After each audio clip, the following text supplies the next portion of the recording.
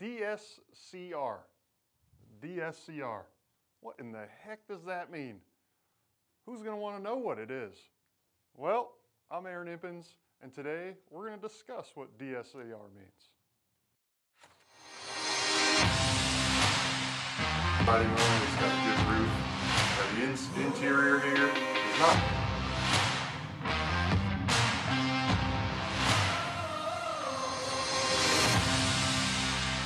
Okay, so DSCR, what does it stand for? Let's talk about it.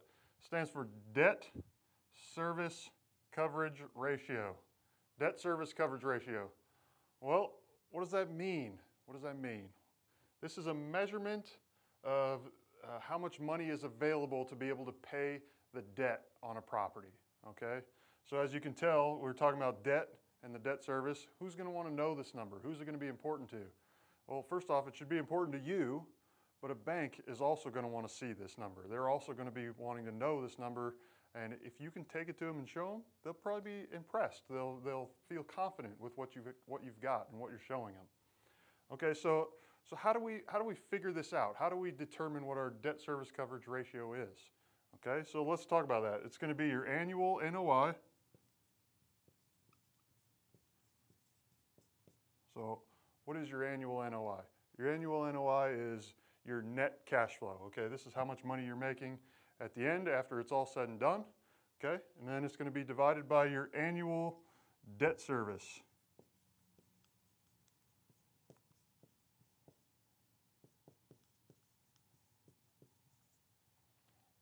So what is debt service?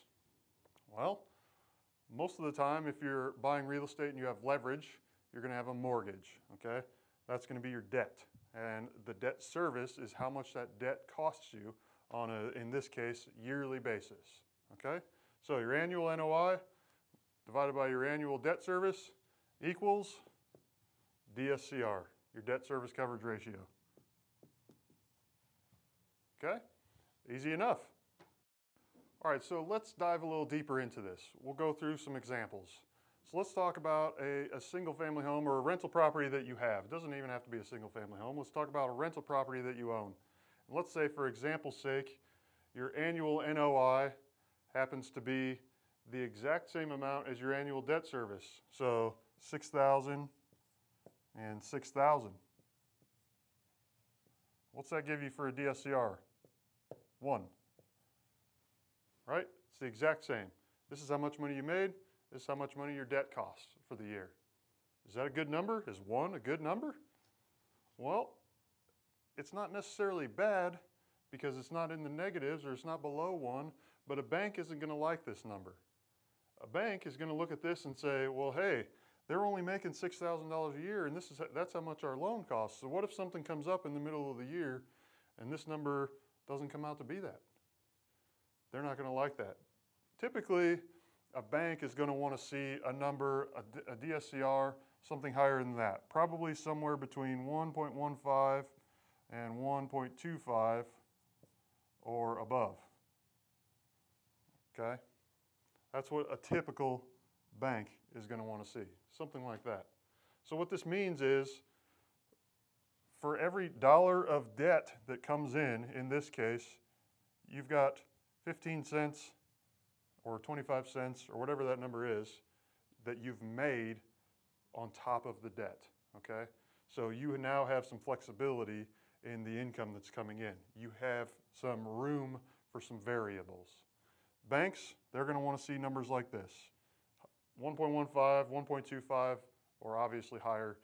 The higher you can get it, the better off that you are. Okay, so let's go into a little bit more of a specific example, okay?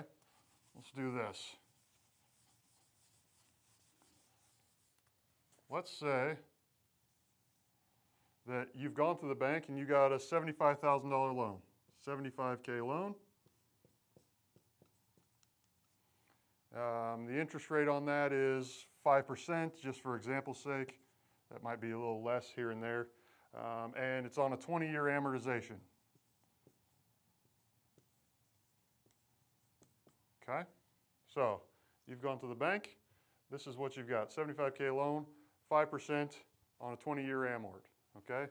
So what is your monthly debt or your debt service going to cost you? It's going to cost you roughly $500, okay? Roughly. Monthly debt, which equals out to $6,000 yearly or annually.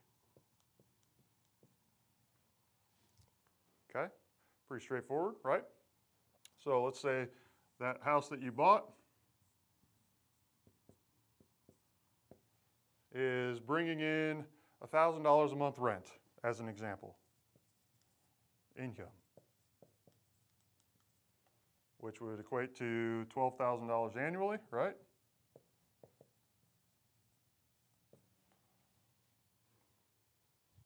Pretty straightforward, right? Okay, well remember, we're looking for the net income to calculate this.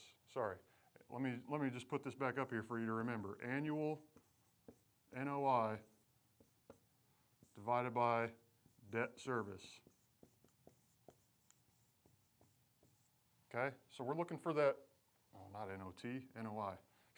We're looking for that annual NOI. So we've got $1,000 a month income, $12,000 a year. Is that our NOI?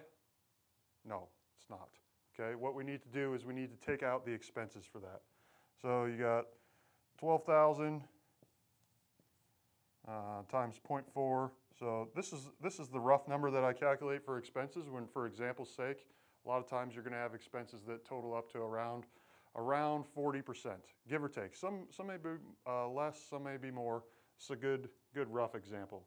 Okay, so times 0.4 gives you, what is that, 4,800, I think?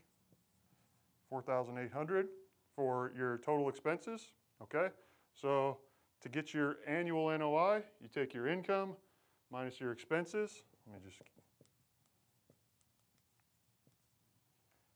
12,000 minus your expenses gets you 7,200 NOI. Okay, so now we've gotten that far. We've established what our net operating income is. $7,200. This is before debt, obviously before debt. So let's calculate what our debt service coverage ratio is. To do that, we need our annual NOI, which is $7,200,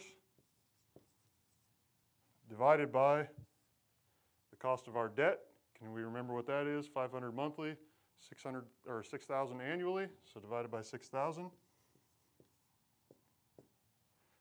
gives us or equals 1.20 DSCR. Is that a good number? I tell you what, as what we talked about earlier, a bank is going to like to see this number. Obviously, it could be higher and it'd be better, but yes, this is something that you could feel confident with, going to a bank and showing them, and they would also then feel confident as well. So this is a good example. Let me show you one that's maybe not so good of an example.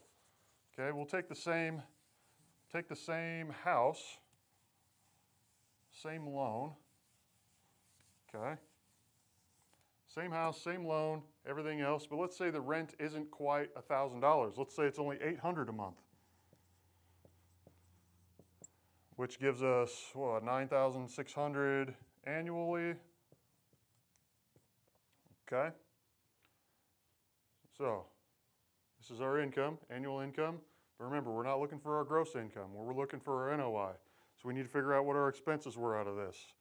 9,600 times 0.4 gives us, let's see, what is that? 3,760? Is that right? No, that's not right. Let's see. 9,000. 3840? Yeah, there we go. That's right. Okay, 3840. So this is our expenses. Let's figure out our NOI. Take our income minus our expenses. 9,600 minus 3840. 5,760 NOI. Okay? So this property is producing 5760 NOI.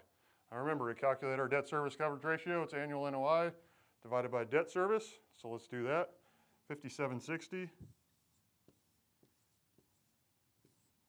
divided by, remember, the cost of our debt. I didn't write that back up here, but it's the same loan. So it's $500 a month, which gives us $6,000 a year of debt service, okay? Annual NOI divided by the debt service equals 0.97 DSCR. 0.97. Is that a good number? Absolutely not. Absolutely not. So what this means is you are actually not even bringing in enough income to cover the cost of your debt. If you took this property to the bank and said, hey, here's what I'm doing.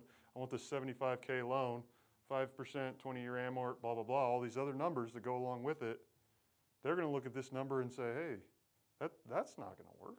That's not going to work at all. You don't even bring in enough money to cover the debt service.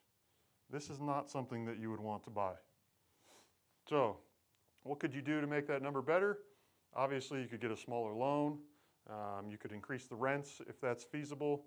But again, this number right here is not something that you want to bring to a bank. All right, guys, so that gives you a breakdown. You know, I showed you a good example that spit out a 1.20 debt service coverage ratio, and then we got one that's not so good. You know, hopefully it helps. Remember, to figure this out, this is the simple equation. Your annual NOI divided by your debt service gives you your coverage ratio. Okay? Easy, easy. Take some notes. Make sure you're looking at this number. I promise you, if you go into a bank looking for a loan and you know this number before they do, they're going to like that as well. So, hope this helps, guys. If you got any feedback, make sure and leave it in the comments below. If you got any questions about this, make sure to leave those below as well. I'll gladly get back to you, answer anything that I can, even do a follow-up if that's something you guys would like as well. So, keep tuning in for more tips, experience, knowledge that I can provide. Smash that subscribe button. Give me some likes, and we'll see you guys next time.